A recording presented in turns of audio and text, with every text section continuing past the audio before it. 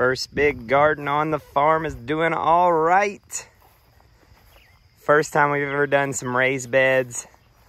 And honestly, even in our in-ground beds over here, and excuse all the stuff, there is crap everywhere from us working out here. This is our first successful in-ground bed. Like, I've never seen a plant in anything that we have grown get this large. And I'm pretty happy about it. It's freaking awesome.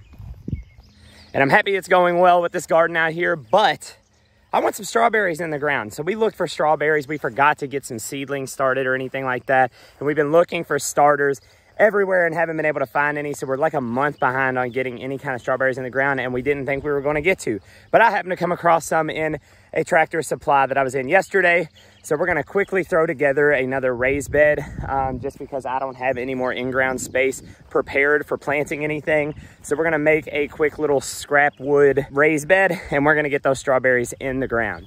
All right, so since this is last minute and on the spot, I decided to just use some old twisted up 2x6s that we had in our barn.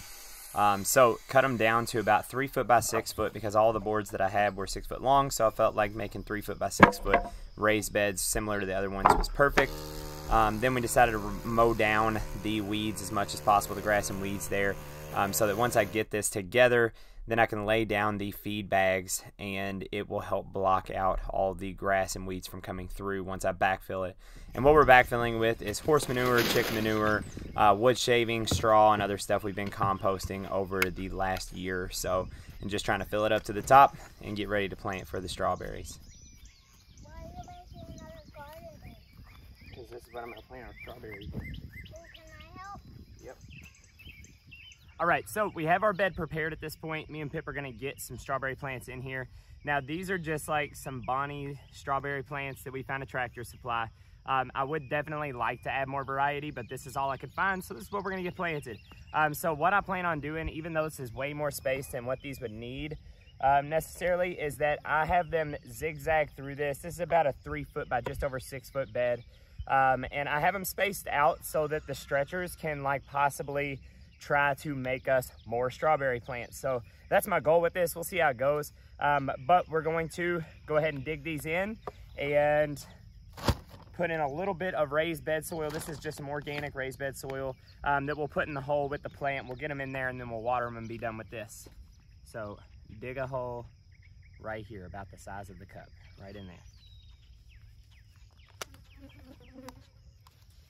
All right, keep digging down, baby. Right here, let me cut it for you. Let me cut a hole. So make this perfect circle. Knock that out of there. I keep getting the dirt that's all in there. There you go. Is this enough digging? All right, and see, when we take these out of the cups, you gotta loosen it up a little bit because it gets all packed in there and you want these roots to be able to breathe. You want these roots to be able to spread out when they put them in the hole. So you gotta make the hole real big so that there's plenty of room for all these roots. How many weeds are there? There's no weeds in here right now. Let's hope it stays that way. A little bit of this organic soil. You want to get some out of this bag, put it in the hole. Go ahead and throw it in there. Awesome. All right, so what we're gonna do from here, from what I've seen, this is gonna be, I've only planted one strawberry plant before and it did not survive. And I guarantee, I don't remember what I did, but I guarantee I buried it too deep. So one of the main things with strawberries is to make sure that you leave the stalk out. I forgot what they called it. It's not a stalk, but something. You know, the crown, that's what it is. You want to make sure that you leave plenty of room for the crown above the soil. You only just need those loose roots and stuff up under there, and then everything should be squared away and good to go. Little by little. There you go. Good job, buddy. Is it okay if you pat it down by your garden? Yeah, it's okay if you pat it down. It's not going to hurt it. Okay. Put a little in the hole. Oh, you're gonna do it with the fist. All right. Good job. Nice work, buddy. Something else with strawberries that I've been looking into quite a bit.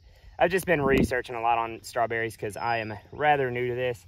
Is that apparently their roots really like to be agitated. So don't be too worried if it feels like you're being rough with the strawberries. It should be okay. At least that's what I've read and seen in videos. but they like to be agitated. They like oxygen. So when you're getting them out of the cup, breaking up those roots, don't stress it too much if it feels like you are being rough with it. Last thing to do is get a little bit of water on these freshly planted strawberries, just so that they have something to work with here after you just agitated the crap out of them transplanting them. But other than that, we're pretty much done with getting the strawberries in. And like I said, this is just one variety. I would like to and would have liked to get multiple varieties of strawberries in here, specifically for the sake that I'd like to have strawberries to pick all through the season. But this is our first set of strawberries, and this is what we got to work with. And hopefully this will get us started and getting some fruit growing, because later on in the season, I'm gonna get my first established blueberry plants in the ground and stuff as well, because I would like to really make fruit a major part of what we grow on our farm. So this is the start of the strawberries. This is mainly just practice for me overall.